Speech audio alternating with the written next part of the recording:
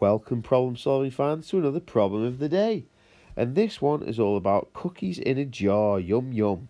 Sarah's got some cookies in a jar. In January, she eats 5/8 of the cookies. Now, it doesn't say this, but if she's eating 5/8, that must mean that there is 3/8 left.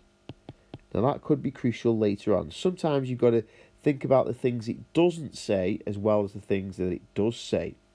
It says that there are 12 cookies left in the jar. So 12 cookies left. How many were in the jar at the start? Now, the easiest way to solve this problem is using a bar model. And seeing as we're talking about 8, it's pretty obvious that we need to split our bar into 8. So split it in half first. Each half in half again will give you quarters. And each quarter in half again will give you 8 pieces.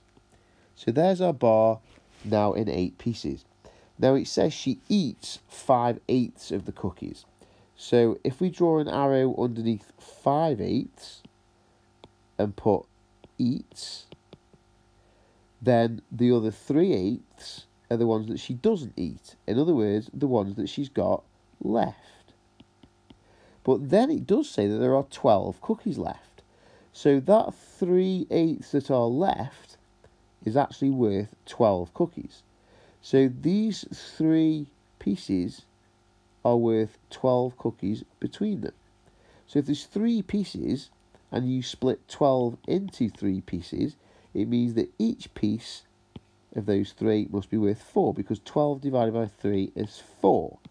So 4 cookies, 4 cookies, 4 cookies. And that obviously means that all the other 8s are also worth 4. So 4, 4, 4, 4, and 4.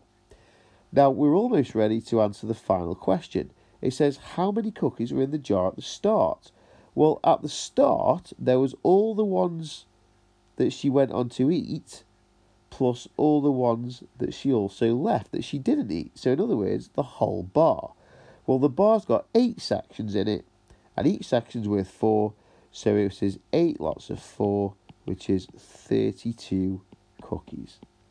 So at the start, before she ate anything, there were 32 cookies in the jar. Yummy, yummy, yummy.